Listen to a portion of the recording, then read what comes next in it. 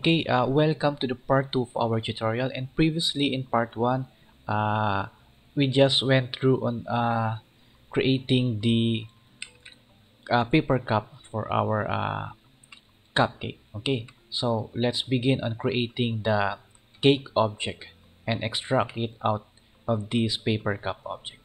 Okay, now let's select this paper cup object. And for this video, I forgot that you should open the exercise file that I'm going to provide in your download. Okay, so open the 3D modeling cupcake part 2.max. Okay, and after that, select that object, press F4 so that we see the wireframe, and go to modifier tab. And now we have to clone this one. Press Control and letter V as in victory, and copy and name this what you call this cake, and press OK. And now with the cake object is selected, let's enter into isolate selection so that we will see only the cake object and it will instantly hide the paper cup object. Okay, now here in turbos mode, we have here in under modifier list. Let's select the turbos mode modifier, throw that, as well as this shell modifier. Alright, and now expand this edit poly modifier. Press number 2 to enter into polygon mode so that we can select this polygon. Double click that we can select these edges and double click that edges, right click and split. And that split tool is also available in here. Okay, so split. Now press number 5 to enter an element mode so that we can select this element. Press delete. Right, so the next thing we need to do is to enter into border mode. Press that border or press number 3 and select the whole. Press letter R, and with this border selected, press shift on our keyboard. Press W. I'm going to use the move tool instead of the scale tool. Hold the shift key while moving this selected border up, and it will extrude additional faces. Okay, now repeat the process. Hold the shift key, but this time we are going to use the what you call this scale tool. Hold the shift key and I'm going to scale this down. Okay, press W for move tool, move that up. Okay, press R, scale up. Press W, hold the shift key, move up, press letter R, scale down, and repeat the process until you build some surface at the top of this cake object. Okay, so I'm going to keep on building this one.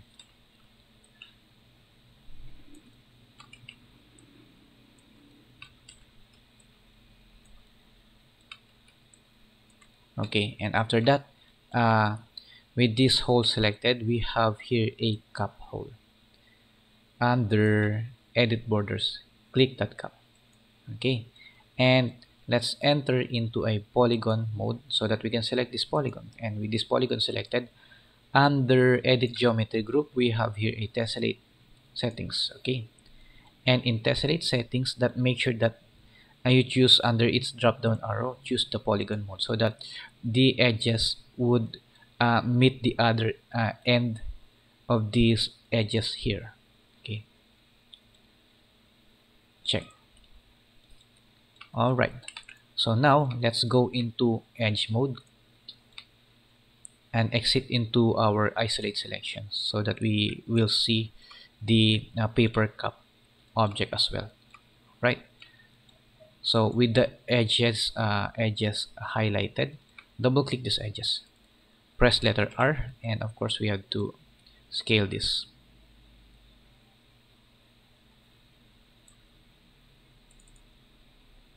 Scale this.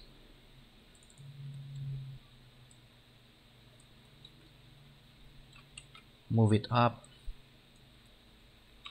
Okay. Enter into vertex mode. Select the vertex at the center.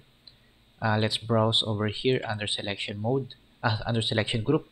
Now with this vertex selected, press the control key while while clicking this edge, while you clicking this polygon button, and it will instantly convert the vertex selection into a polygon selection, grow selection, and move it up. Press letter R, scale, shrink selection, scale, move up, shrink selection, move up. Okay, now we have to relax all of these faces above the cake object. Grow selection. Okay, grow, and with these faces selected, we have here under edit geometry group a relax button. Click that several times until it relaxes the faces above the this cake object. Okay, now press letter R to scale it, and I'm going to scale it in X and Y axis. Okay, go to edges, select these edges, relax, select these edges, relax, and okay, and we want to inherit the relax of these edges. So what we are going to do is with these edges selected, let's go into an edge mode. So in edge mode, using the scale tool, I'm going to scale this one. So with the edge constraint activated, if you scale this one, it will just our selected edges will just move along these edges. Okay, sorry, once more, scale it down. Okay, and deactivate back to non-constraint and scale it. Okay, and that's copy, and that will make copy the relax of these edges. So I'm gonna move this one. Okay, so I'm going to do the same process. Double click that one, edge mode, and I'm going to move this one. Okay, back to none, move down, press letter R, and scale. Okay, so I'm going to edit this further.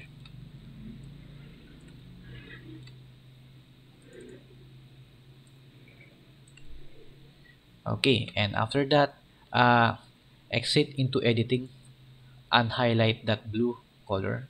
Minimize it and try to apply a turbo smooth modifier. And if you cannot see that turbo smooth modifier, you can locate that under modifier list and choose turbo smooth modifier. Look for turbo smooth modifier. Now press F4 to hide the what you call that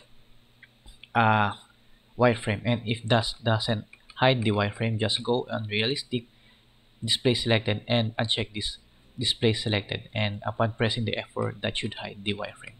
Okay, so that's how you create a shape for our cake. Okay, so in the next video we are going to create the toppings, which is the icing at the top of the cake object. Okay, so see you there.